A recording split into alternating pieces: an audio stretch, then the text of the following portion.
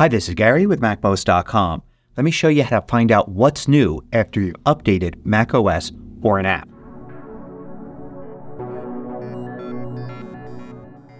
MacMost is brought to you thanks to a great group of more than 2,000 supporters.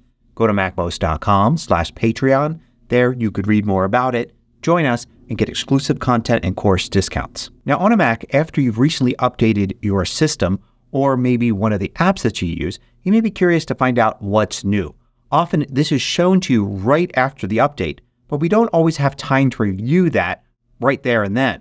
So it's useful to be able to go back later and see what's new in the latest version, maybe even a few versions back. For instance, for macOS, if you go to the Apple menu at About This Mac, you'll get the version number here of macOS that you're using. But it won't show you what's new. Even clicking More Info won't show you. That just takes you to System Preferences and then General and then About. And then here you'll see the version that you're on. But nothing here gives you an indication of what's changed. When we're about to do an update, you can get information about what's going to change, but we don't always have time to look at that. For instance, here's an older Mac I've got, and I'm about to update the version of macOS on that, and I can get info on that update. But once I've updated and moved on, you can't really get back to this very easily. But Apple does have this information online, as you would expect. For instance, for versions of macOS Sonoma, you can go to this web page, and then you can see what the latest version is and what's changed. Plus, you can go back to earlier versions as well.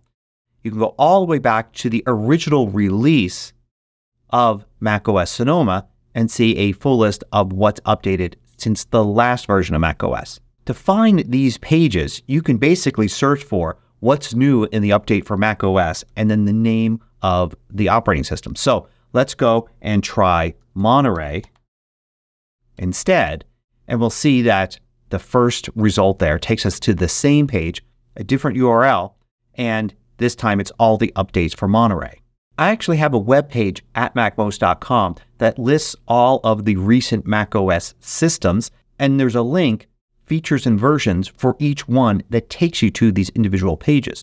So if you want to find the page for Ventura, you can go here and click on features and versions for it, and there are all the updates for Ventura. When you update to the current new full version of macOS, like going from Ventura to Sonoma or Sonoma to Sequoia, Apple always has this page at their site to show you all the new features. For instance, here's the one for Sonoma. And you could bet there'll be a similar one for Sequoia when that's released in the fall.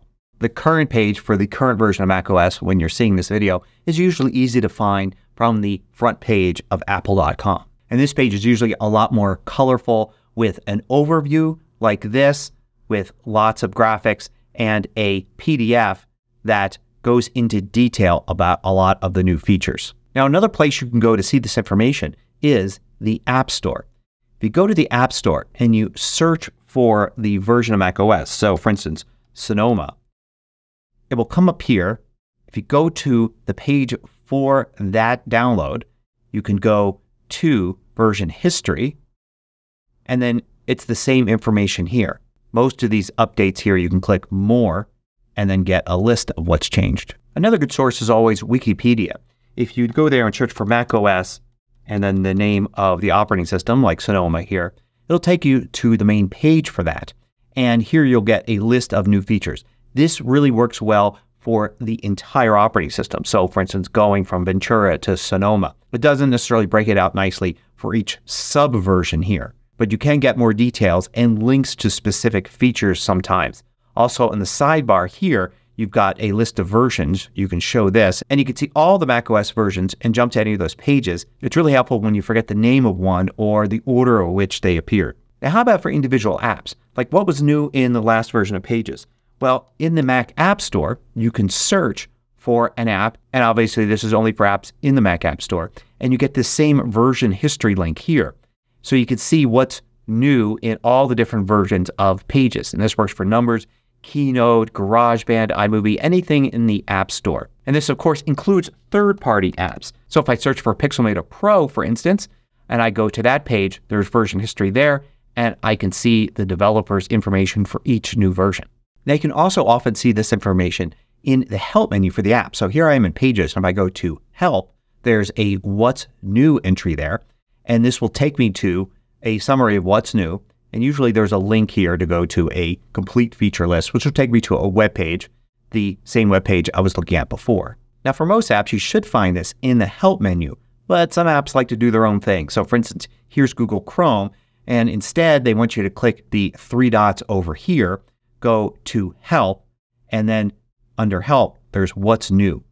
And then you could see what's new in the current version and go back to previous ones as well. For third-party apps, it's sometimes best to go directly to the developer's site, especially, of course, if they're not in the Mac App Store, so you can't look there. So for instance, for Pixelmator, you've got this page here which provides all the different updates and what's new in each one. Here's the equivalent page for Notion for Mac, so you could see all of the different new features in each version. And here's the page Adobe has for Photoshop, showing you what's new in each release.